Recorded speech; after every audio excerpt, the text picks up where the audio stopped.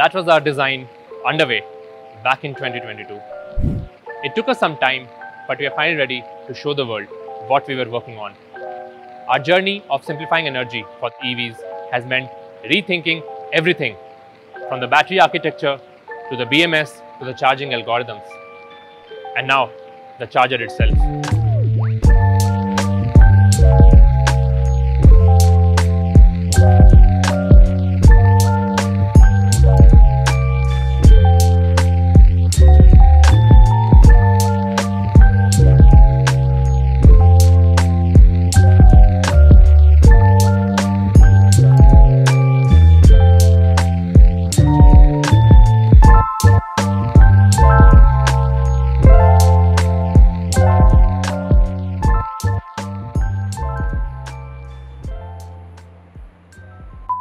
When we were designing our first chargers, which we called P1 and P2, the goal was to quickly go into the field. We wanted to learn how people used it in the real world and discover new engineering challenges. The only thing we absolutely needed to have were safety and uptime. The team took all the learnings from the field when it was time to design P4, our new charging station.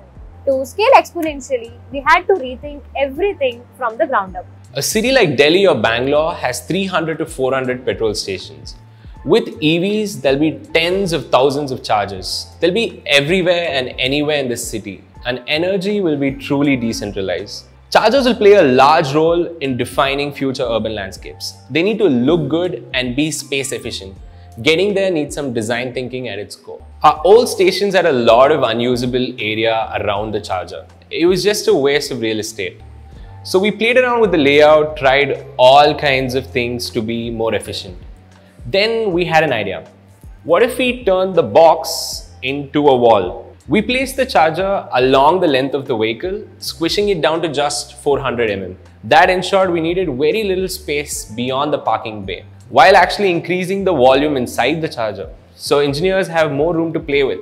Once that was done, the next thing we wanted to solve was the connector and the mating experience. Rapid charging equals high current equals heavy wiring. So our connector and cable together ended up very heavy and hard to maneuver. This was a pain, especially because in the real world, the vehicle is never parked accurately, and different vehicles have ports in different locations. Plugging in also took a lot of force, and we didn't have any user feedback, which meant the driver didn't always know when the connector was fully plugged in, and at the end of the charging process, drivers would often just drop the connector and rush away. The entire thing just didn't click, so we fixed it.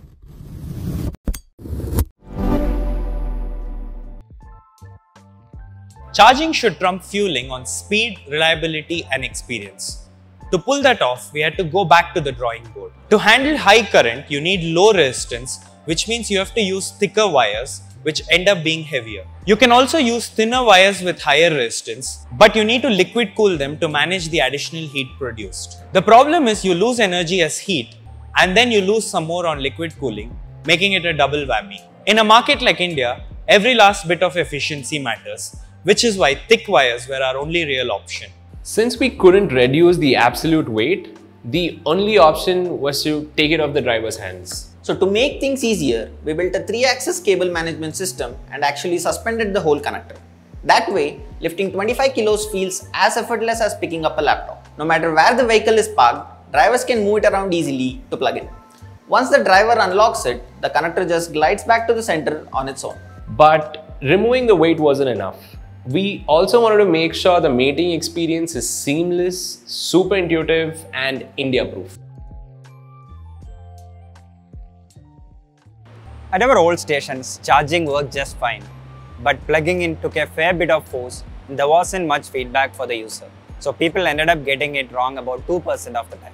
And when you're handling thousands of charging sessions a day, even 98% isn't good enough. So we came up with a whole new locking mechanism that feels great to use. Just push down the lever, it clicks right into place with almost no effort, giving you a secure fit and really satisfying feedback.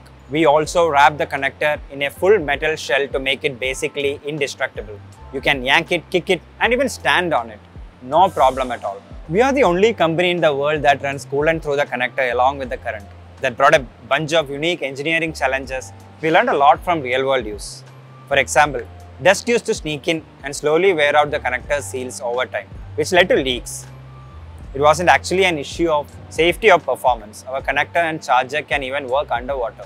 But seeing those leaks definitely didn't inspire much confidence. So we went back and completely redesigned the way connector seals. Instead of using just radial seals, we switched to spring compressed axial seals, like the ones used in LPG and CNG guns. This gave a super secure high pressure seal no matter what environment you are in. At the end of charging, we even blast compressed air through the connector to clear out any water left. That finally got rid of leaks and drips, so customers can have total peace of mind. After rethinking the station layout, design and the entire connector system, we also revisited the architecture of the charger itself. We needed to make one big change in order to scale up and work across different climates in India. Our old chargers only cooled the battery, but in really cold winters in places like Delhi, we actually need to warm the battery first. To rapid charge cells, too cold or too hot are both bad. So we added a preheating feature to heat up the battery by pumping in hot water through a parallel loop. While we were at it, we used the increased space inside the charger to redo the entire layout. We modified the packaging, reduced fan size and optimized airflow paths to keep the internals of the charger cooler. In the process, we also ended up making it a lot quieter while operating. Cutting down the noise might seem like a small fix, but when you're thinking about an urban landscape with thousands of chargers, even the little things matter. Ultimately, we got a completely new charging product ready for scale anywhere in India with a sweet user experience.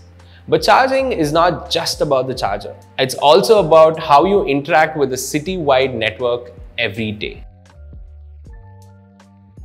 It's easy to think rapid charging is all about the 15 minutes you spend plugged in, but that's only a part of the story.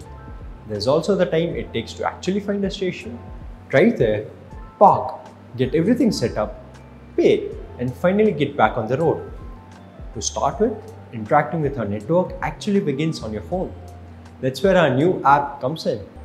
You can see exactly where every charger is, and you can check in real time which ones are up and available. Once you arrive at the charging station, our battery and charger talk to each other and handle authentication on their own. The driver can just pull up, plug in, charge with a monthly pass. There's no need to worry about swiping keycards or making payments at the station. We're also constantly monitoring usage and prioritizing chargers in high demand areas to ensure there's always an EPOM near you. Not more than 15 minutes away for now, and soon we are going to bring that down to just 5 minutes. At Exponent, we have always understood that making energy simple needs an ecosystem approach.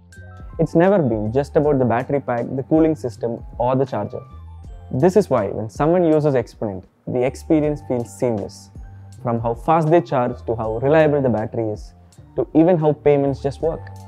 That's only possible because we built a tightly integrated system where the pack, the station, and the cloud all work as one.